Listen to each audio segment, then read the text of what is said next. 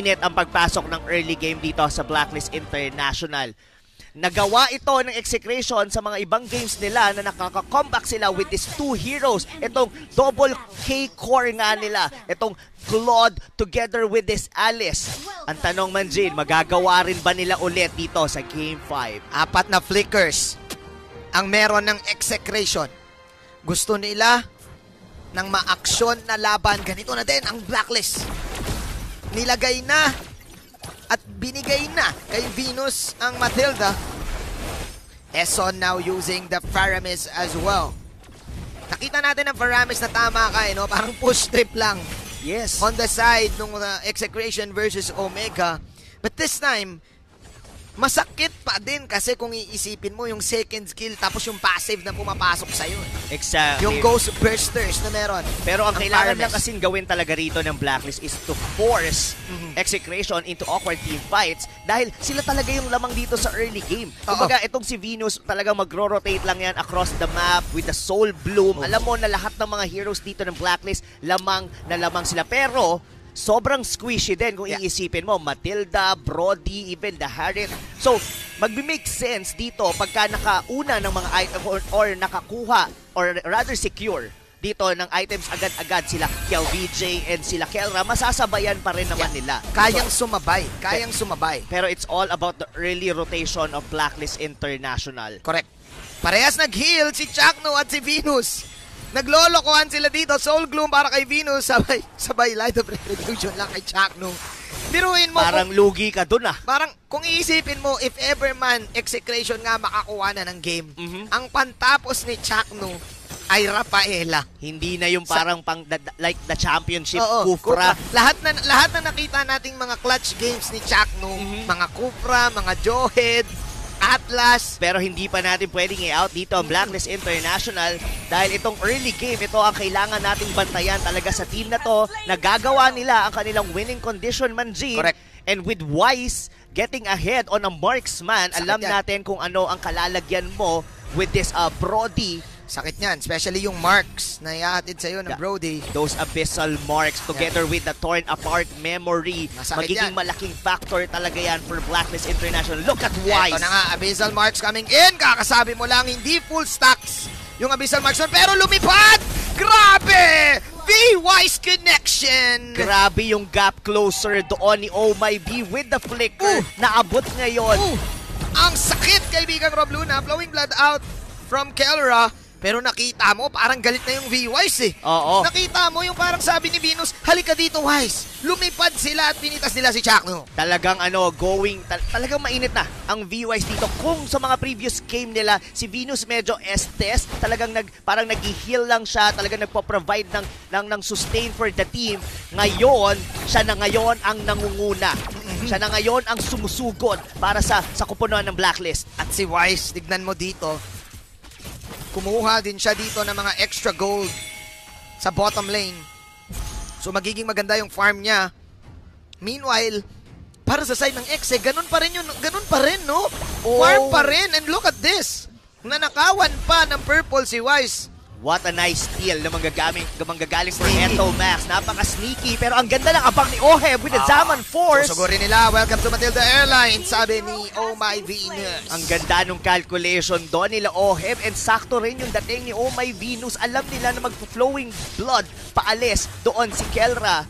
Meanwhile, on the top lane, Manjin, Edward, siya yung binabantayan dito ng ibang members ng Execration. And still, Renjo, kailangan lang niyang magstay dito. Yeah, Renjo, nakita natin yung kanyang pagka-static lane na hindi makaangat ang Blacklist. Pero this time, may mga nabubutas kasi sa side ng Exe. Pero ito may mga lanes na nabubutas ang Exe na nakakapitas na yung Blacklist. Ito yung hinahanap nila kanina nung Game 1 and 2, pati nung Game 4. Ngayon yung Exe kailangan mag-ingat kasi at least nakakapasok ang Blacklist. Baka pwedeng ma-dodge nila yung pag-farm ni KLVJ. Pwede. Saka si Oh My Venus ngayon dito, siya nakakakuha ng mga pick-off and for Execration side, hindi pa naman sila totally out regardless na nagkakaroon ng early lead dito ang Blacklist International. Kasi we all know na pang late game talaga centric itong kanilang lineup. Correct. With the Claude, with the Alice, it's all about Blacklist International to put up a fight against Exe. Speaking of fight, here we go. Round number 3 ng paglaban ng Blacklist International in the bottom side. Dito magiging perfect. Hahabulin nila si Mlbb. Circling Eagle in. Kakabanggit lang natin na pwede madaling si Mlbb dito sa pagpasok ng Blacklist. At nangyayari ngayon, Rob Luna. Ang bilis din kasi ng mobility doon ng Blacklist International. Ang ginawa lang naman doon ni Mlbb, nag-BMI together with the Blazing Duet just to clear the wave. Pero delikado dito sa may top lane si Renzo. Tuloy-tuloy ang pag-atake ni Venus, the mastery ni Venus dito ng kanyang Matilda. Dito nagme-make sense ngayon, Manjin, yung pick ng Chango ng Execration. Kasi alam nila na pagka na-overwhelm sila with the early aggression of Blacklist International, mapupunta sila sa point na kailangan nila ng mabilis na minion wave clear. And doon papasok ang isang Chango. So siya ngayon ang mag-hold the line for the side of Execration habang nagpa-farm sila Mlbb and si Kelra. Nakay to the max ang bola kung ikaw ay part ng Execration.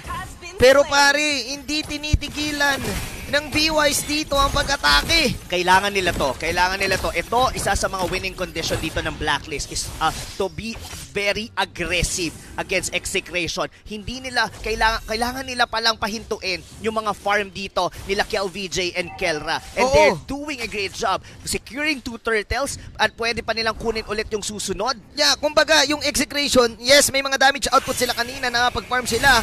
Pero para bang Mamshu nyo galit na eh. Galit talaga. Nakita mo yung amba?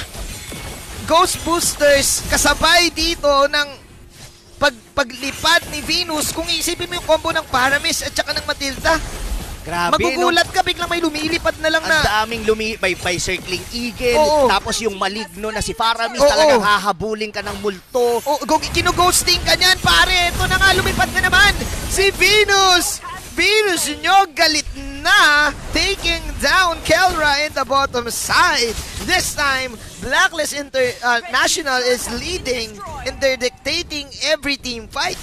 Mukhang galit na nga, Manjin. And looks like Execration gusto nilang i-force si Edward sa top lane at sila ay magiging successful. Medyo na late si Eso ng dating. Pero sabi kasi dito ng Exe, saglit lang. Hindi nyo pa ba nakikita ang farm game namin kanina pa?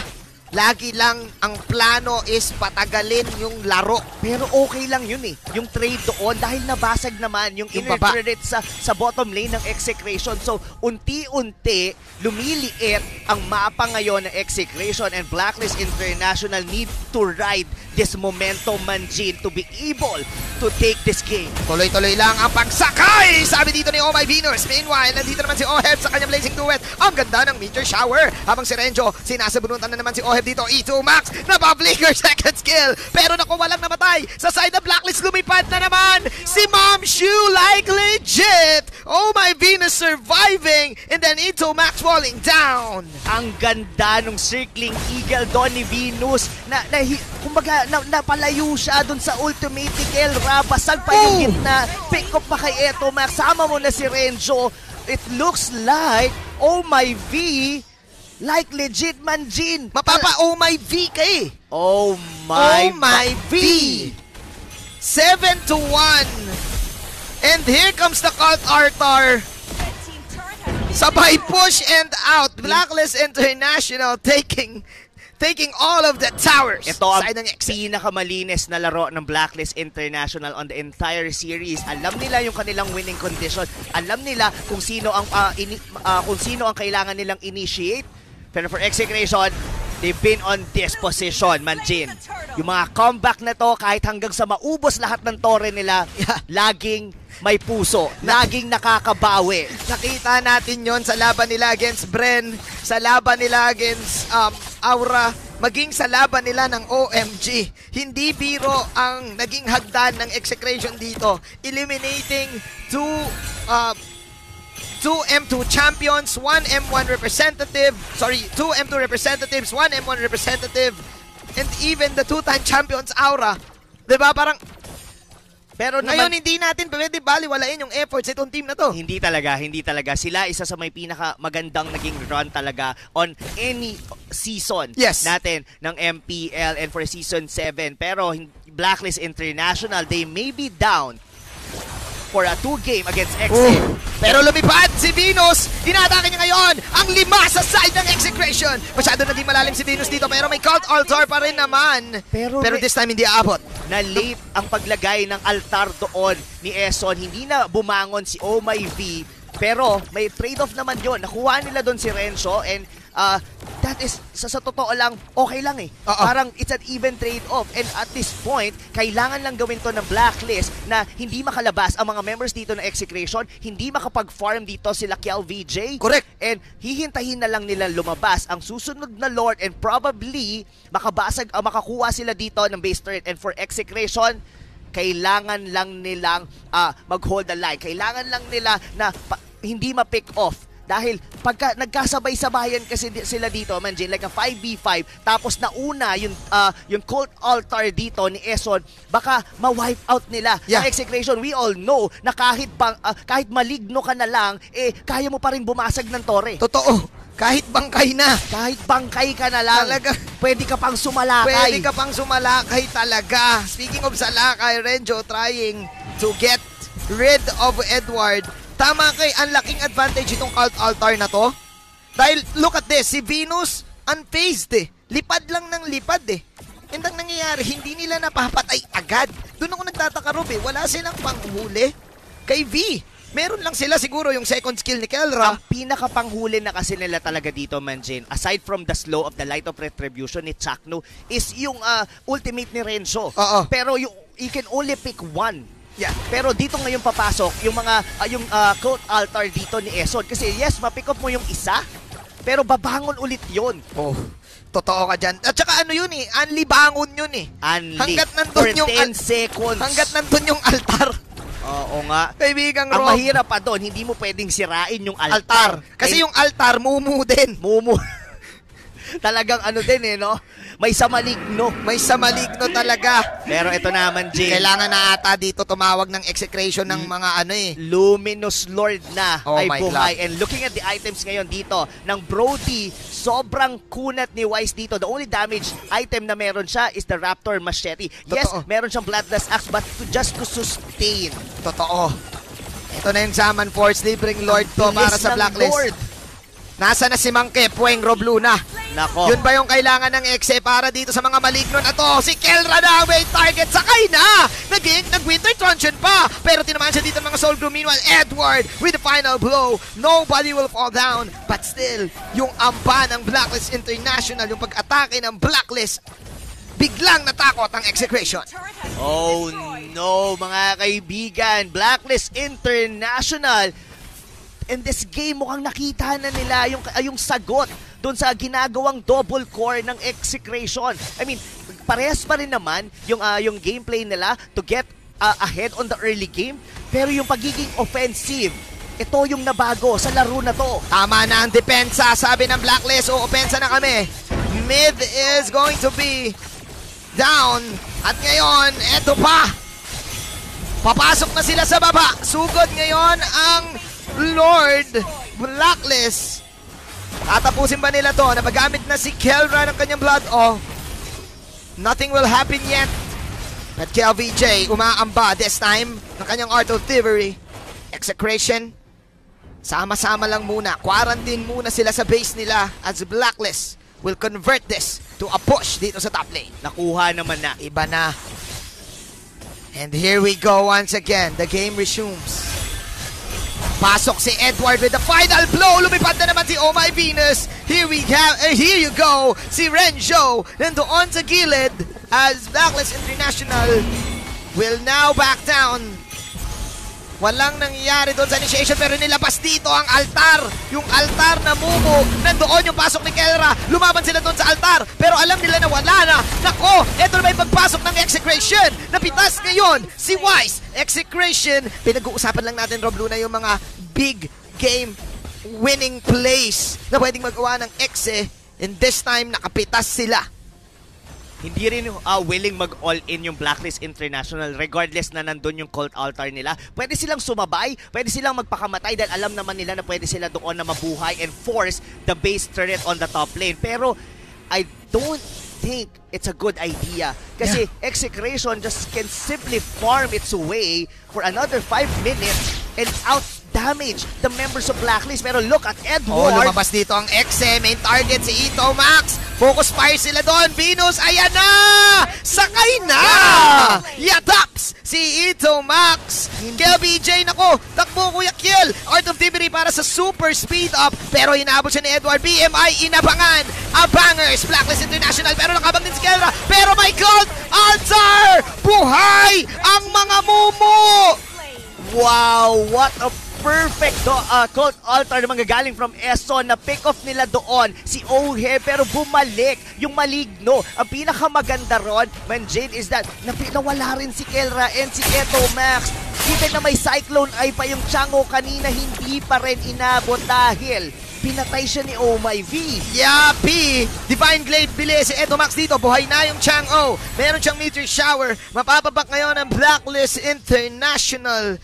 Yung epekto talaga nung ano ba tawag doon, yung cult altar, ano ba tawag doon sa mga mumu, mga maligno ni Eson? Mga maligno ni Eson, mga kampon dito nung Faramis. Pero ito naman, Jin, ang pinakamahagiging mahalagang objective ngayon dito for Blacklist is the next Lord. Kasi ito na yung posibilidad na matapos nila tong laro na to and force a Game 6 against Execration. Pero unti-unti nakakabawi ang Execration dito regardless na nagkakaroon sila dito ng pick-off. Kasi the longer na madrag itong laro na to, mas nagiging pabor sa side ng Exe. Here we go. Execration still hoping for the best to get this Lord. Pero look at this! Nako, sumakay na talaga yung tatlo. Blazing duet para kay LBJ. Pero eto na naman ang mga maligno ni Eson. Pero si Eto Max naglagay na ng mga asin. Meanwhile, dalawa na nawala sa kanilang mga kampe. Buhay na rin si Eson dito habang si Edward nandoon pa rin sa pagsugod ng kanyang final blow. Mukhang libre na itong Lord na kukunin ng Blacklist International. Kinulang yata Manjin yung asin dahil hindi natinag yung mga maligno ng Blacklist. Nabitin! Baka kailangan din ng bawang. Kailangan ng bawang ng ritual. Oh, wow. Now, Blacklist International will definitely be confident. Mabubuhay pa naman dito si Chaknu and si Kelra. Kaya nilang depensahan to with this Alice. Ang ganda sana ng initiation with the Blazing Duet doon sa ilalim ng damo. Pero yung damage output ng Blacklist, sobrang sakit pa rin talaga. Here we go once again. Major shower from Eto Max. Eson tinatakin niya lahat. Nilabas na naman yung altar. Pero patay na rin dito sina Ohe. Pero ayun pa rin. Grabe, the ghosting technique is real. Blacklist International will survive and they will force Game 6. Grabe yung sakripisyo na ginawa doon ni Eson, Manjin. Alam mo kung anong ginawa niya? Di ba nag-meteor shower doon yung Chango, pero that winning moment is brought to you by him.